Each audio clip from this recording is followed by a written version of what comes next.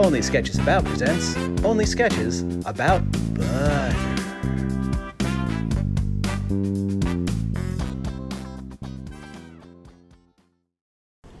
Welcome to Regal Cinema's concession stand, sir. Can I get you anything? Yeah, can I just get a large popcorn? Sure thing. And do you want anything on it? Butter and salt are free, and we can add an avocado for just $2. To the popcorn? No, I don't want that. Okay, and a drink? Just a medium Pepsi.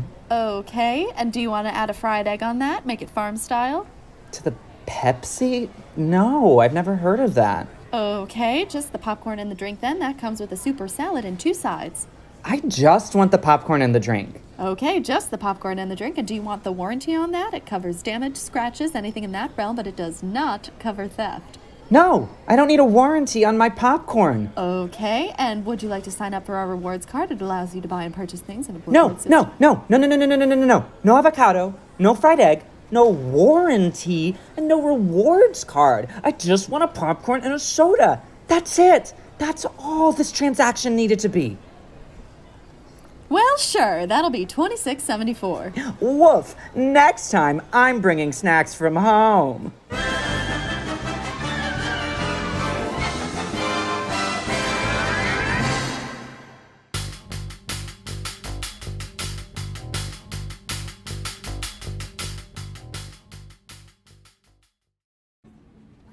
Ready for your first pitch meeting?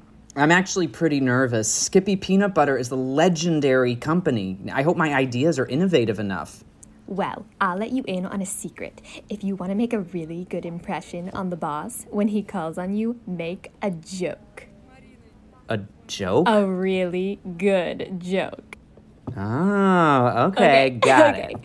Okay, team. Welcome to our quarterly pitch meeting. Would anyone like to kick us off with their idea for a new nut butter? Oh, yes, Max. Yeah, you can make a butter with these nuts. Which nuts?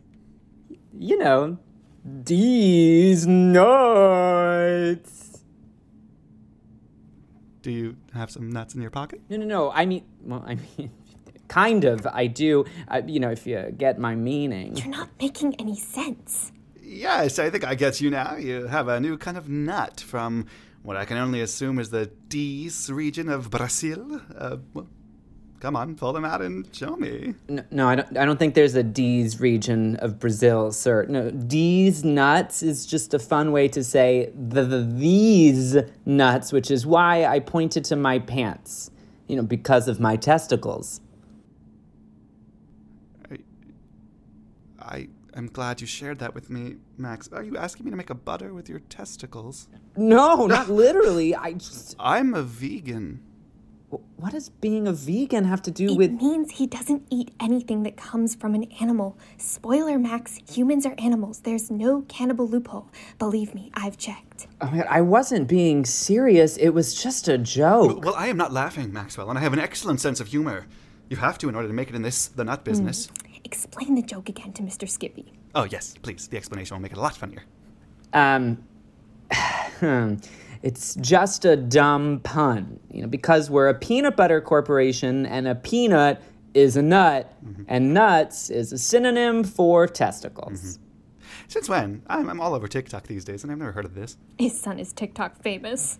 What can I say? I'm a proud dad. I don't know, like 30 years maybe? I would argue more. Impossible! Mr. Skippy, I assure you, it is possible. How? How is this insanity allowed on this good blue marble? This turnip phrase masquerading as a synonym rather than the baseless folly that it is. How can these shenanigans be allowed to run untethered to reason? We few good men watch in horror, powerless to crack even a smile or an innocent chuckle. How? Tell me how. Because of these nuts? That's fucking hilarious.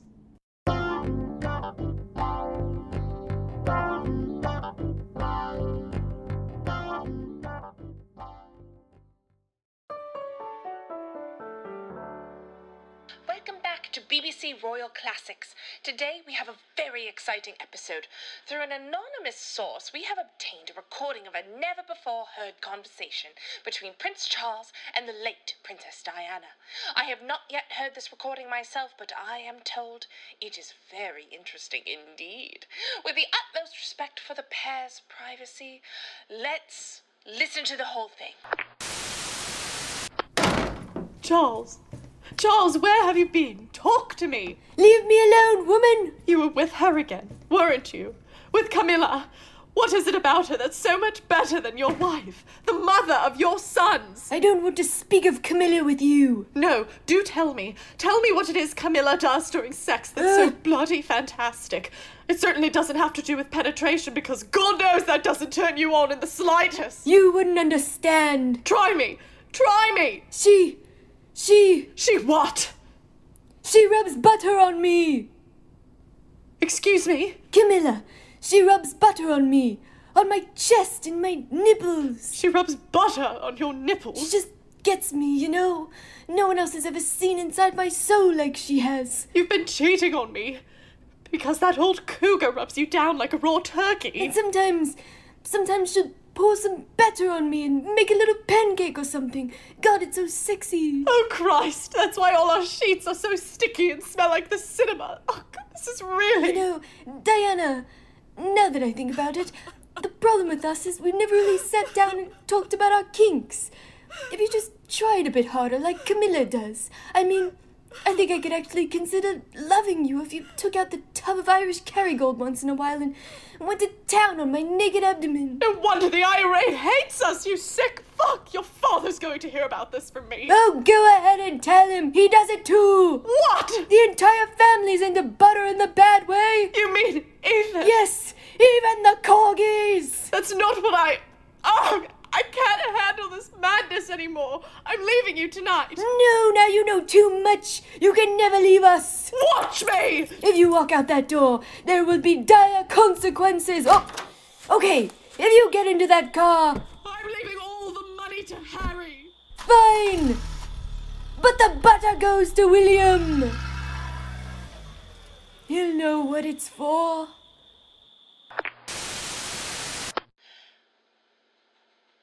Well, there you have it, ladies and gentlemen, the true salacious reason for Charles and Diana's official split and, it seems, evidence for a whole new conspiracy. I must say, it is not what I expected, but it is what I deserved. Cheerio!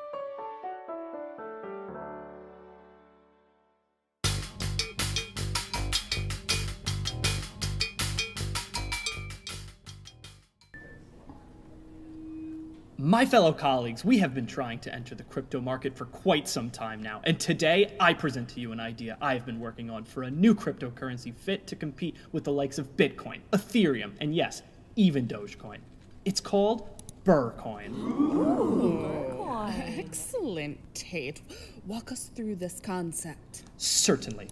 Now, the central feature of Burrcoin is its unique and egalitarian mining process. Mining blockchain cryptocurrency, such as Bitcoin, requires a significant amount of time, resources, and programming skills, which excludes the average Joe from using the currency. But with Burrcoin, anyone in the world can participate in the mining process, as long as they have access to a cow. Wait, a cow? Oh, I see Matt's getting excited. Yes, a cow. Burrcoin's patented mining process called burr splunking is really quite simple. All a person needs to do is approach a female dairy cow that recently gave birth to a calf. Underneath the cow, they will find 4 pink stalactites. Squeeze them, and they will produce an opaque liquid. The liquid must be heated to 161 degrees Fahrenheit and immediately cooled and placed in a jar, then shaken until solid globules begin to form. Once this happens, strain them using a thin cloth, and voila! You have yourself 1 unit of Burrcoin. I'll open the room to questions. Incredible. You have really outdone yourself this time, Tate. This is the future of crypto. Hold on. Are you serious right now? He literally just described the process of making butter. That's not crypto. It's butter. Matt, I know that crypto can be hard to understand, and there were a lot of confusing vocabulary words in Tate's presentation. But He is the expert on the topic. Butter isn't money. I'm sorry. If you guys are using butter as money, that's just the barter system. It's the Middle Ages. It's Burrcoin, Matt, not butter. Money is simply a medium of exchange, backed by a valued resource. Only a crazy asshole would say Burrcoin is a crypto. Matt, maybe you need to go back to kindergarten and take Econ 101 again. Okay, well, what about inflation? If anyone could just get a cow and make Burrcoin, or easier yet, steal some counterfeit Burrcoin from the grocery store, then it's basically valueless. Wow, Matt, do you steal from grocery stores often? Because I'll take you to the food court. I don't want to go to the food court with you, Shelley. Look, don't you guys see what's going on here? You're expecting society to accept something you spread on toast as a revolutionary new currency, all because this guy used a bunch of flowery language and said stalactities instead of udders. Stalactities holds more ingenuity in 4 syllables than you do in your entire body, Matthew. I knew hiring my sister's kid was a mistake. Now, if you don't stop this nonsense and respect your coworker, I'll fire you on the spot. We don't have an HR department. Fine! Fire me! The stock options will be useless after this anyway. You're fired! Oh, suck it, Aunt Pauline. You're my mom's worst twin. Ugh. So, Tate, when are we going to pitch this one to Elon? Already did. You! Breaking news. Elon Musk has just renounced all of his previously preferred cryptocurrencies in favor of a new contender called Burrcoin. One of our economic analysts here at CNN insisted that the so-called currency is simply butter, but he was just fired for being an idiot. When asked to comment, Mr. Musk said, "I'll stake my entire reputation on the fruit of those stalactities. Not even the mother of my child could produce a commodity so pure." More on this after the break.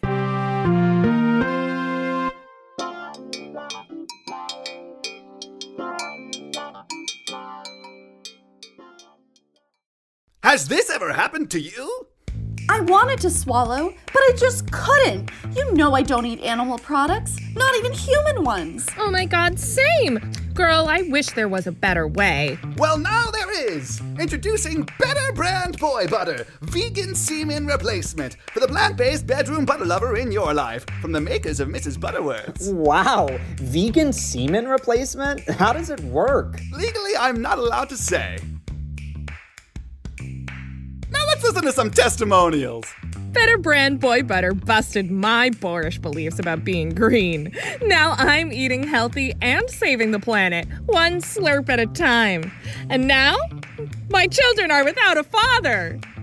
Better brought a much-needed spark back into my spunk. Now splooge is my specialty, and I've got it in spades, without animal harm. Jackfruit? None for me. Just jizz. Don't worry, it's plant-based.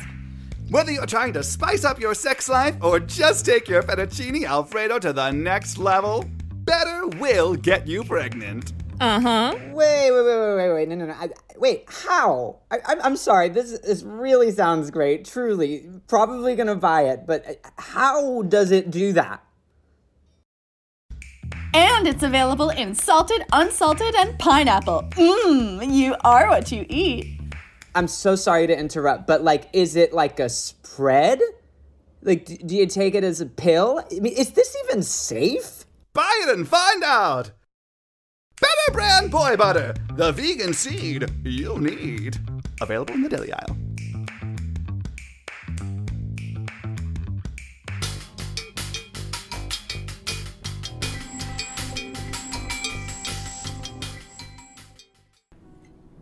Thanks for hosting us all for dinner, Liza. Of course! Oh gosh, please eat up. There is so much food here. Could someone pass the butter, please? Yep, here you go. Oh, is that salted or unsalted butter? Salted, I think. Yeah. Oh, the same kind Mary Magdalene used on Jesus. What, Carl? You know, a few days before Jesus was crucified, Mary anointed his feet with melted butter. I think think you're thinking of the oils that they used on Jesus's feet. Oh, sweet Kate, common misconception, but don't beat yourself up about it. Most people believe that it was some special oil, but it was actually melted butter. You know, like how people think it was a white dove that sent an olive branch to Noah, but it was actually just a pigeon. Carl, you always mansplain like this. You just cut me off. Hey, Kate. I'm listening to you, and I hear you completely, but I'm allowed to share my opinion too. For the record, I also doubt that the butter thing is true. Oh, okay, Liza. That's, yeah, cool. You're wrong, but whatever. Look, guys, this is a dinner party. Let's not talk about religion, Yes, please. agree. Okay, Absolutely. Right, okay. Cool. So recently Kate and I So sorry, Jim. Hey, listen, I have a random question. Everyone here, it's gonna be fun. Everyone here, raise your hand if you've been on Birthright. Oh, no one? Just me? Where are you going with this, Carl? I just think it's interesting that I'm the only one who's actually been to Jerusalem, but you guys are trying to tell me that I'm wrong for saying Mary Magdalene put butter all over Jesus's piggies, which she did. Do not call Jesus's feet piggies. That's so offensive to me. Why in the world would she rub butter on his feet? Is this some sort of weird fetishization of Mary Magdalene for being falsely portrayed as a prostitute? Hey, I would never fetishize a woman. I mean, I'm the only one here who actually majored in women's studies. Oh yeah, can you take off your pussy hat, Carl? We're at the dinner table right now. Yeah. So I just think I know a bit more than you do about Mary Magdalene. In fact, I took a whole class on Marys at Wesleyan. Mary Tyler Moore, Mary Elizabeth Winstead, Mary Poppins. Carl, you're mansplaining again. Oh my God, et tu, Brutus? What? Do you guys just want me to leave? I feel like you guys don't want me here. No. Carl, no. Of course we want you here. Please. We're trying to have a good dinner here. Come on, hey, why don't we just get past this topic and have a nice time together? Fine, my Tesla's still charging anyways. So what I was saying before is that Kate and I went to that new movie theater downtown, and they asked if we wanted avocado on our popcorn. No, that's so weird. Right? Popcorn. Interesting etymology there. What do you mean, Carl? Oh, forget it. Just forget it. No, Carl, tell us. Okay, well, since you asked, popcorn actually derives from the Hebrew word for feet, which refers to a line of the scriptures about Jesus' buttered feet walking through everything we know. And Mary Magdalene's favorite food was that's corn. it. Time for you to go. Oh, come on. Hasn't anyone ever read Dan Brown? No. Get out! It's infinite jest or bust in this house! Oh, fine. We're all only here for your nice-ass house anyway.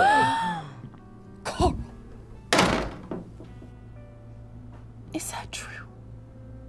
Are you guys only here for my nice-ass house with my big-ass pool and my beautiful-ass basement? Yeah. Yeah.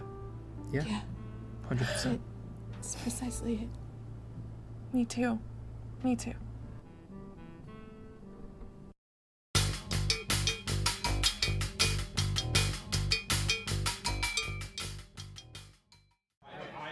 All right, sir, and here's your pancakes. Thank you. And your waffles. Thank you. And butter and jelly is on the table in that 4-section spreadable condiment holder. Wow, I guess since I'm a pack of butter, I'm gonna be going on those waffles. I wouldn't be so sure. Oh, you don't think so, Grape Jelly? Nah, like pancakes, sure, gotta put butter on those. But waffles, not necessarily. I feel like butter typically goes on waffles. No, I don't think so. I mean, strawberry jelly, back me up here. No, butter has a point. I think that putting butter on waffles is pretty standard. Goes on most breakfast things. No, because you wouldn't put butter on oatmeal, right? Like if I had a hot bowl of oatmeal, Actually, if it's served hot, it's a porridge, not an oatmeal. Oh, this guy. Dude, shut the fuck up, Orange Marmalade. Orange Marmalade? Nobody likes you. And you're contributing nothing to the conversation by correcting Grape Jelly. Actually, since he has crushed fruit chunks, he's technically a jam. Dude, I'm gonna jam my fucking fist down your throat if you don't shut up. Dude, fucking nice. Oh, butter. Is that any type of plastic for your container? Yeah, it's a little more durable. It's cool. I gotta get a new one myself. Yeah, I mean, it looks pretty good. I think it makes me maybe the best looking condiment at the table. Butter isn't a condiment. It's a spread. Dude, I'm whatever I fucking say I am. Wait, orange marmalade? That's not even true. You're wrong on this one. Butter is a condiment. No, it's not. Yes, it is. Look, I googled the definition of condiments. Condiment is a word that describes a sauce or seasoning added to food. Common condiments include salt, pepper, butter, and ketchup. I don't trust your source. What do you mean you don't trust that source? It's Google. I don't trust Google. What do you mean you don't trust Google? It's Google. Check Bing. Dude, I am not fucking checking Bing. Yeah, plus the Wi-Fi in this diner sucks. Yeah, it's slow and it's always disconnecting me. Yeah, you'd think with how much cash comes in, the owners would be able to afford better. The owner's taking a lot of cash, huh? Yes, orange marmalade. It's a diner. It's a lot of cash, and they probably don't even declare it. That's how most diners stay afloat. Done. Done? What's done? I reported this diner to the IRS. What? Why would you do that? We live here. We live in this diner. Why does that excite you? They're gonna get audited to shit. God, you are so annoying. Why are you like this? You're awful. You know what? Fuck you. Nobody likes you. What? I said, can I have some home fries? I'm sorry, I can't hear you over the condiments arguing. This is why your dad left. Awful.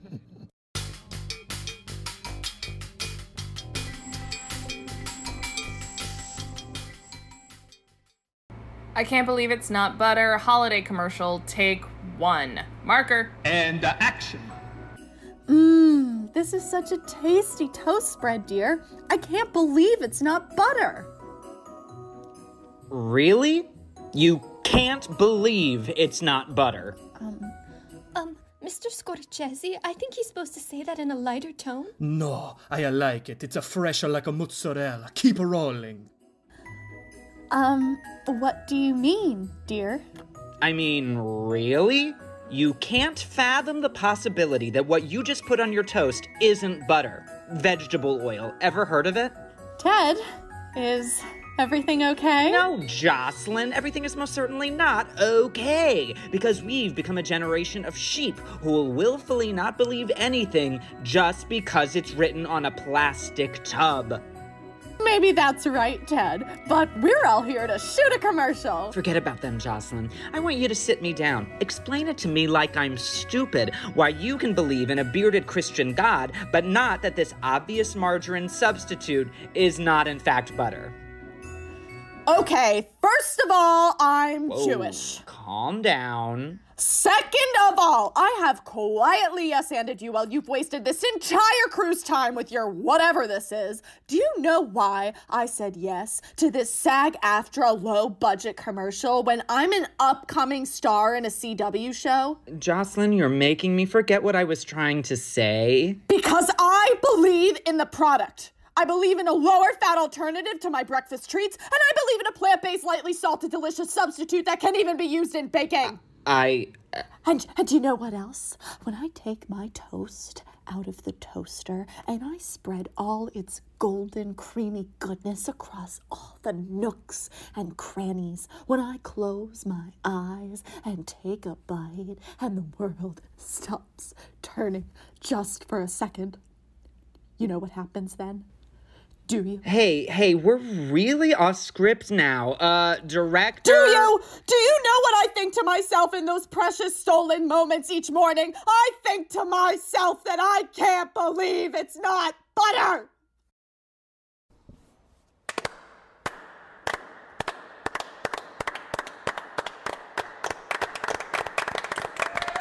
Bravo! Bravissimo! We got it, one take. Great job, everybody. Go home.